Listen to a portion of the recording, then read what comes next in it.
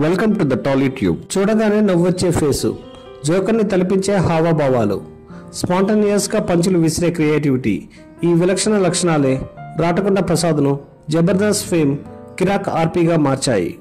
ఇటీవల ఆయన ఇచ్చిన ఒక ఇంటర్వ్యూలో తన గురించి ఈ విధంగా చెప్పుకొచ్చారు. మాది నెల్లూరు జిల్లా ఓజిలి మండలం సంగుటూరు.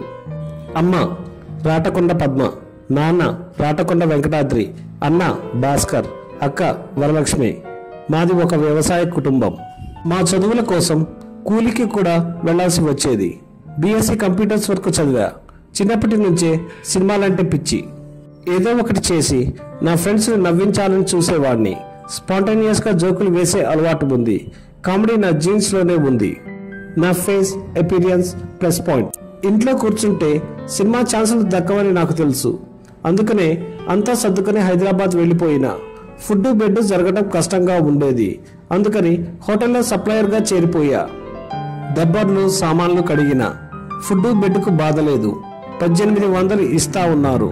సారథి సహకారంతో ఓ రోజు అసిస్టెంట్ డైరెక్టర్గా అవకాశం వచ్చింది. గేమ్ సాధ్యం సినిమాలకు అసిస్టెంట్ డైరెక్టర్గా పనిచేసిన. నేను చేసిన ఓ ఇంటి కథ షార్ట్ ఫిలిం మంచి గుర్తింపునిచ్చింది. దర్శకుడిగా పనికొస్తామని అంతా పొగిడారు. తర్వాత పెద్ద సినిమా తీయాలనిపించింది. ప్లాన్ చేసి ఓ స్టోరీ రెడీ చేసిన. దివంగత నటుడు శ్రీహరిని కథానాయకుడిగా పెట్టాలనుకున్నాం. తోటా మధు సాయంతో అన్నీ ఓకే చేశాం.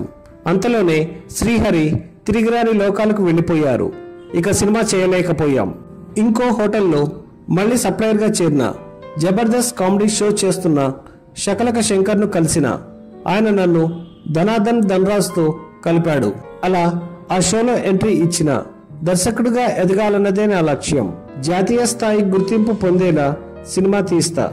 డైరెక్టర్గా గుర్తింపు వచ్చిన కమెడియన్గా తెలుగు ప్రజలను నవ్విస్తూనే ఉంటా అంటూ చెప్పుకొచ్చారు ఆర్పి.